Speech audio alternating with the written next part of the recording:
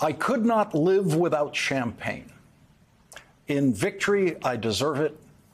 In defeat, I need it. That is a quote from Winston Churchill, and it's from this 522-page book about Winston Churchill's illnesses.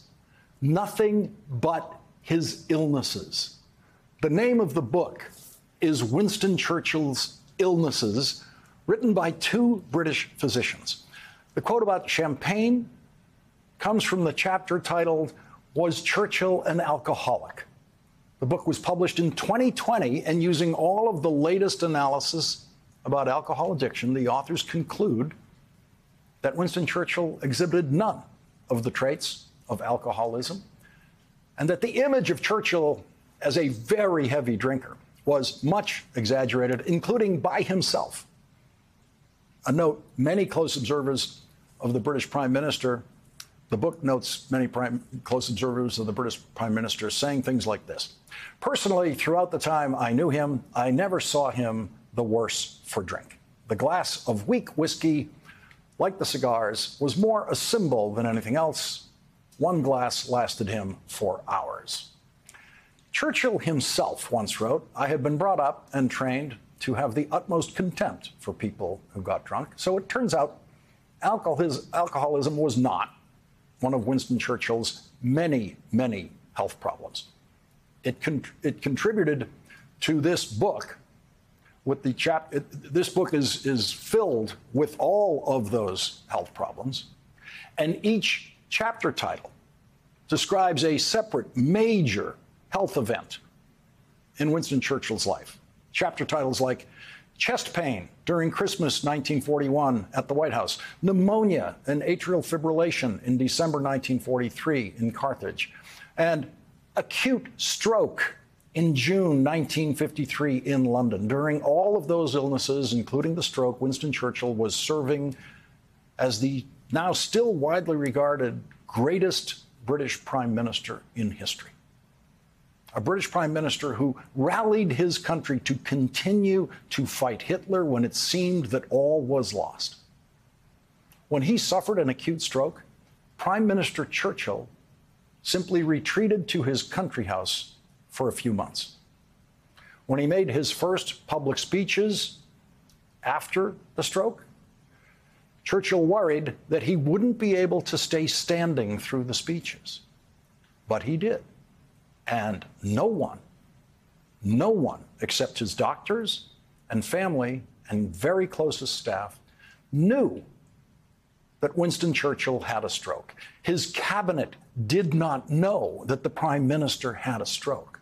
When Churchill first mentioned the stroke publicly a year after he had that stroke, there was no controversy about it at all.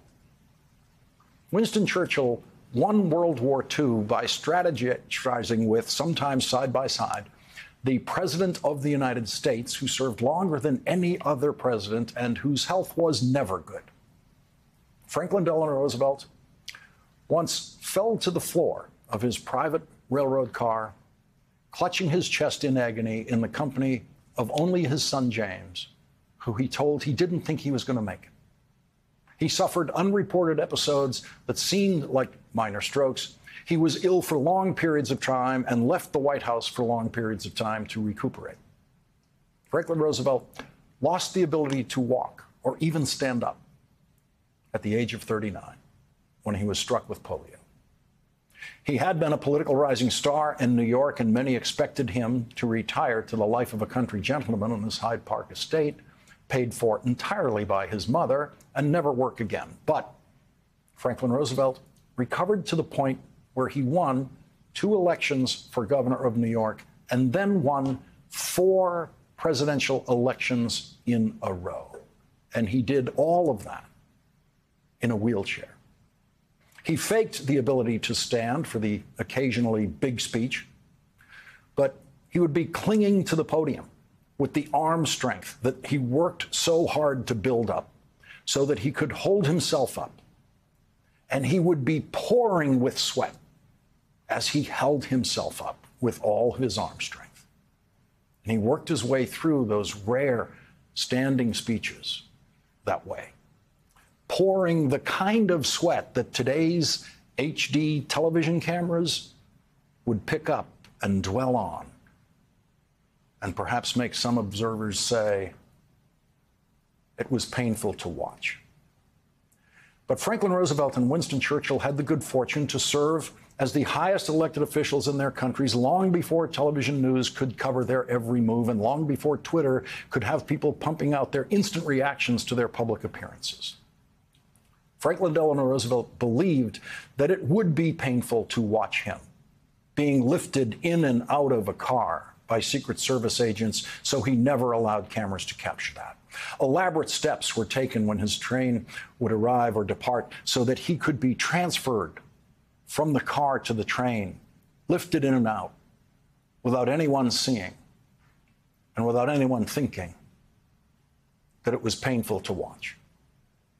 Kids grew up in America during the FDR presidency not knowing that the president could not walk. Caroline Morell was an 11-year-old growing up in Washington, D.C., when her father, a lawyer with connections to the Roosevelt administration, brought her to a reception at the White House where, with no cameras present, President Roosevelt was rolled into the East Room in his wheelchair.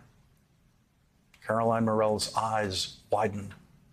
She tugged her father's sleeve and looked up and whispered, "I won't tell anyone." She felt she was in the presence of a secret about the president's condition, and she felt, as most Americans did, and as the press corps did way back then, that the president's condition should be respected. 11-year-old Caroline Morell did not think that in her one lucky moment of being in the room with President Franklin Delano Roosevelt, that he was painful to watch. Painful to watch quickly became an oft-repeated phrase on Twitter last night during the Pennsylvania Senate campaign debate, because Democratic candidate John Fetterman suffered a stroke this spring and has not fully recovered 100% of his verbal fluency. Here is the first thing that he said in his debate with Republican Mehmet Oz. I'm running to serve Pennsylvania. He's running to use Pennsylvania. Here's a man that spent more than $20 million of his own money to try to buy that seat. I'm also having to talk about something called the Oz rule, that if he's on TV, he's lying. He did that during his career on his TV show.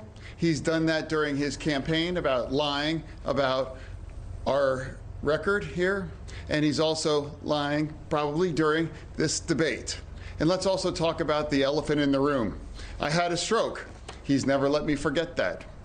And I might miss some words during this debate, mush two words together, but it knocked me down, but I'm going to keep coming back up. And this campaign is all about, to me, is about fighting for everyone in Pennsylvania that ever got knocked down that needs to get back up. While he was brilliantly winning World War II, Franklin Roosevelt once fell asleep in the Oval Office in the middle of signing his name to a letter. That was not painful to watch because no one got to see that. The painful to watch reviews last night seemed oddly disconnected to this country's own experience with illness in elected office, including the experience of two members of the United States Senate who had strokes this year. Democratic Senator Ben Ray Lujan of New Mexico suffered a stroke in January. He took time off and eventually came back to work. Our first guest tonight, Democratic Senator Chris Van Hollen of Maryland, suffered a stroke in May. He took time off and he came back to work. Senator Bernie Sanders had a heart attack 3 years ago when he was running for president, and he took time off and went back to work, not just as a United States senator, but he went back to running for president. And people continued to vote for Bernie Sanders for president after he had a heart attack running for president. You don't have to reach all the way back to Franklin Delano Roosevelt to find serious health problems in the White House. In the 21st century, we had a vice president who had 4 heart attacks before he became vice president. Dick Cheney's first heart attack was when he was 37 years old. Vice President Cheney had a life-saving heart surgery in 2005 that, if it failed, would have made Republican House Speaker Dennis Hastert the next in line for the presidency. And years later, Dennis Hastert went to prison after confessing to the sexual abuse of high school kids when he was a high school wrestling coach. The Senate is a deliberative body. Senators never have to make quick, irreversible decisions. They can take their time and think about each vote they cast in the Senate, and they usually cast their votes in accordance with the positions they have taken in their campaigns. And so, as with all such debates, the only thing that really matters in what was said last night is how we can expect the candidates to vote in the Senate. And so far, only one campaign ad has been produced using the words of one of the candidates in last night's debate. This is who Dr. Oz wants in charge of women's health care decisions. I want women, doctors, local political leaders, local political leaders, local political leaders. Oz would let politicians like Doug Mastriano ban abortion without exceptions, even in cases of rape, incest, or life of the mother. Oz is too extreme for Pennsylvania. How painful was it to watch a physician who used to fully support every woman's right to make their own reproductive choices say last night, in the hope of winning Donald Trump's voters in Pennsylvania, that what he called local political leaders should be making that choice for women? How painful was that to watch?